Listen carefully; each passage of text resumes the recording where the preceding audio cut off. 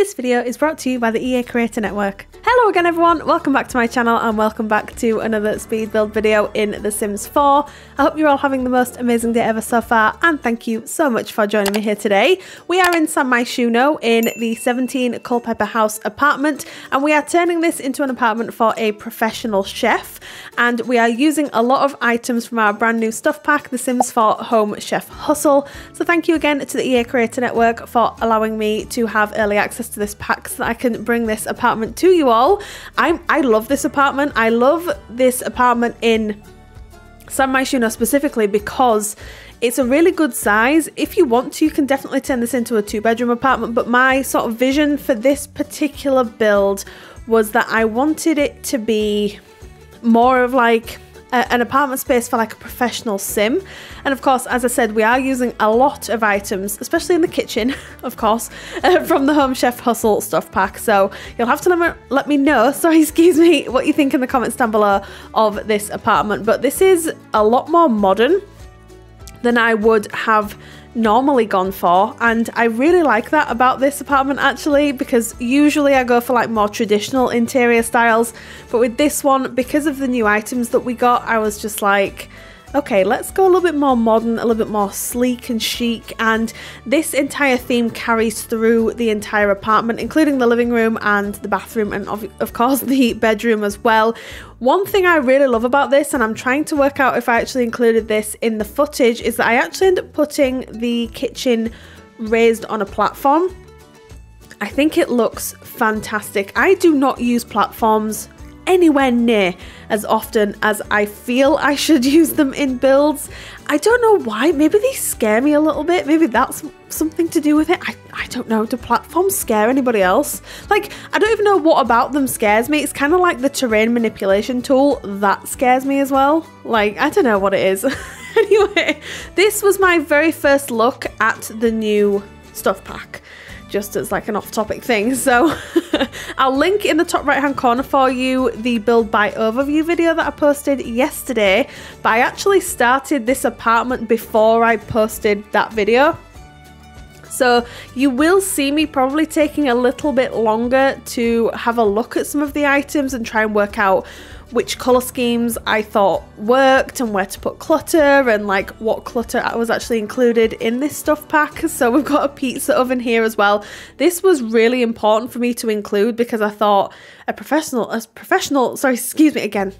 can talk, I promise, I can talk. I was doing this last night in the voiceovers, but I figured a professional chef would have like a waffle maker and a pizza oven and a food mixer, so I thought it was really important to include all of those items because they do of course come with this new pack. So I just thought it was really important to include them, but this is not a pack restricted build. I would just like to make that disclaimer right now. When I first get a pack, I really like to see how the new items integrate and blend with items that we already have in the game. Being someone that has all the packs, I know that not everybody does. I'm very, very lucky that I do have them, but I like to see like how do the swatches work with one another, colour schemes, like themes of the items. I use quite a lot of items from various kits that have been released over when did kits start coming out? Over the last couple of years. So it's quite kit heavy, it's quite pack heavy. I'm just making that disclaimer right now because I think it's definitely worth mentioning. Now, on the kitchen island here, I struggled for a little bit because I'm thinking, because I'm a little bit of a clutter fiend, and whilst clutter looks great if you're doing more traditional style builds, I think when you're going more modern, it doesn't necessarily work all that well. So you might be looking at this and thinking, Rachel, this is still quite cluttered. You're not wrong. You're definitely not wrong in saying that. However, it's a little bit more muted than my normal builds. I'm going to use the air bunny as my normal builds. Anyway, we do move on to the living area here, and I use these sofas from I'm pretty sure they're from the Book Nook kit, and I'm not sure that I've ever used these in this particular swatch before, but I just thought with that pop of turquoise it just blended really beautifully with what we had going on in the kitchen. So I was like, yeah, I'm going to include this. I think it looks quite nice. Again, please let me know what you think. And please, by all means, if this apartment isn't quite to your taste, or you're thinking, oh, I maybe wouldn't have made that choice there, please feel free to change anything you would like. But I really love this apartment space. I add some items from the Modern Lux kit. I almost forgot the name of it. And speaking of kits, I know I mentioned this in my last kit video when I did like a Modern Lux apartment, like studio apartment. I'll pop a card in the right hand corner for you if you want to go and check it out. No pressure, but if you would like to check it out, then please do so. But I spoke a lot about that, and I was saying that I'm so happy that we can now filter by kit. It's something that we've been asking for since kits really took off, and now we seem to have an awful lot, which means we had a lot of items, you know. So now that we're actually able to filter by kit, I definitely find it a lot easier to find all the items that I need, and I'm pretty sure most people would agree on that. I feel like it's been a long time coming. I feel like they were a little bit late with it, but the important thing is that it's been added now, and that's the most important thing.